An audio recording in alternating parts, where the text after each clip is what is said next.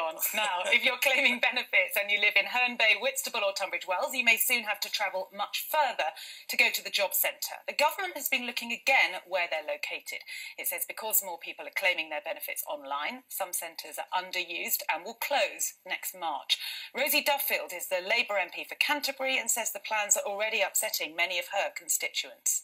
It's a £7 return bus fare from Whitstable to Canterbury, and lots of those people are kind of elderly or in a position where they can't necessarily afford that fare. Obviously, they wouldn't be going to the job centre if they were comfortably off. I think it's all of those things. If you miss an appointment or you miss an interview, you're stuck on a bus or the bus is late, then you're terrified about getting sanctions imposed. Also, the universal credit rollout, people are really, really worried about missing that bit of advice, not knowing where to go. It's all a horrible, confusing time at the moment. The added stress and pressure on someone already receiving benefits. It's a bit cruel, I think.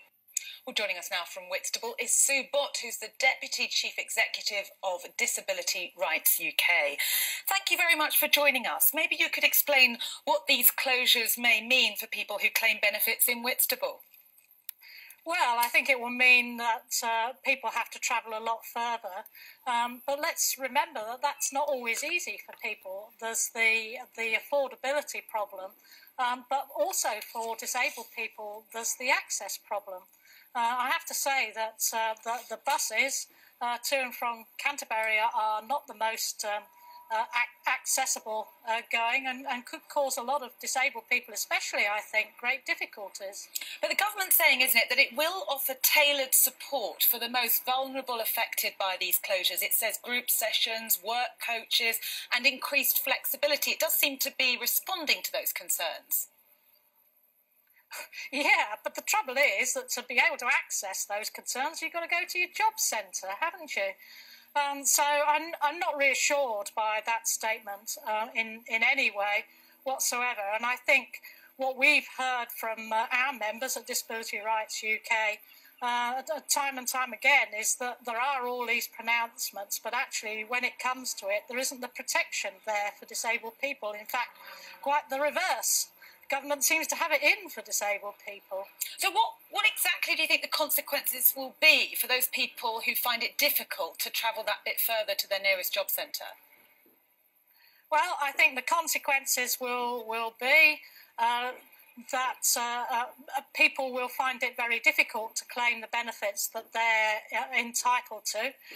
We've got the rollout of universal credit in this area from April next year. You have to apply online. Not everyone has access to a computer or can even use a computer. That's particularly prevalent amongst disabled people. So how are they going to claim? They need to go to their job centre for support, but they're going to have to go further for support. And I just fear that many people are going to be left absolutely stranded and with nothing to support them. Sue Bott, thank you very much for joining us. Henry Smith, do you support these closures? Well, I think it's actually a reflection of the fact that we've got record high employment in this country now. In my Crawley constituency, where the job centre happens to be remaining open, it's 1.5%. So I think this is a consequence of both a growing economy and more things being able to be done remotely on the web. And of course, it's important that we are delivering employment support and job centre support to people in the most cost-effective way, which is up to date with the way we transact. Yeah, and that's the government's argument for and justification for the closures. But as you've just heard, I mean, Sue Bott thinks the government has got it in for disabled people. Rosie Duffield described it as a very cruel move because of those small number of very vulnerable people who will be adversely affected, they say. Well, one of the features of the support for unemployed people, those sort of typically hard to reach people who may be long-term unemployed for all sorts of reasons, disability being one of them, is targeted support and support groups to make sure that they are receiving the kind of help that they need. So I think the answer is to really use resource more efficiently to target those most at need, whereas I think for the vast majority of people, give the example of Monarch Airlines going out of business recently.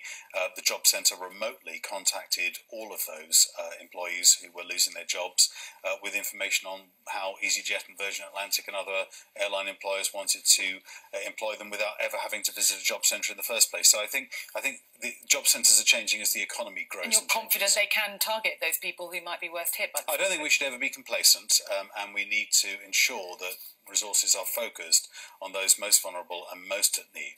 OK, Keith Taylor, if the government's right and 99% of people claiming universal credit are doing it online, it does make sense, doesn't it, to reduce your use of expensive buildings? Well, in one way, yes, but if that expensive building is there for the elderly person or the disabled person who's not near a working a job centre, then it is absolutely. I don't know. You're saying credit. You're going to help them, but are you going to pay the bus fare? Well, the government is offering actually to help good. with travel costs, but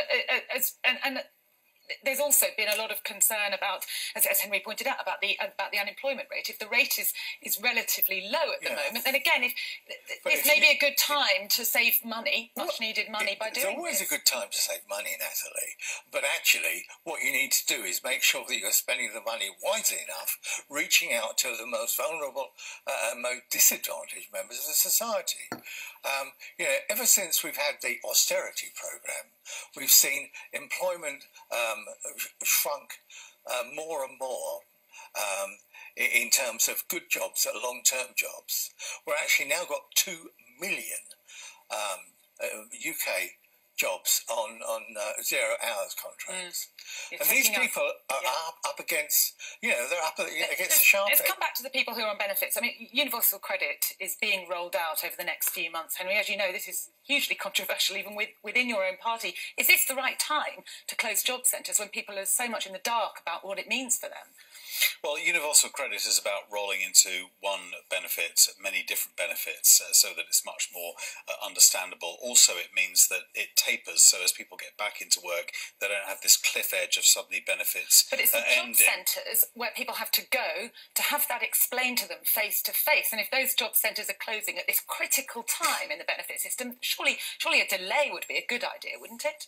Well, as we were discussing earlier on, around about 99% of people do deal online with job centres now, and for those who are most vulnerable, there is support, as we were discussing, in terms of support for their transport to get to a job centre if they need to go to a physical location. What about the wider narrative? I mean, this feeds into an increasing feeling among many people that all the things Theresa May said when she took office a year ago about helping the most vulnerable in society just isn't materialising. And as we just said, having it in for disabled people, Louise Casey, who's been a government advisor for 20 years under Labour and the Conservatives, said the current benefit system is punitive. This is feeding into a sense that you don't care, your government doesn't care.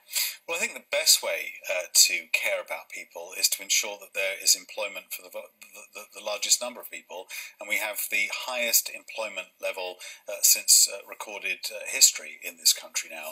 The way to get people out of poverty, the way to get people out of dependency, is to grow the economy and create jobs.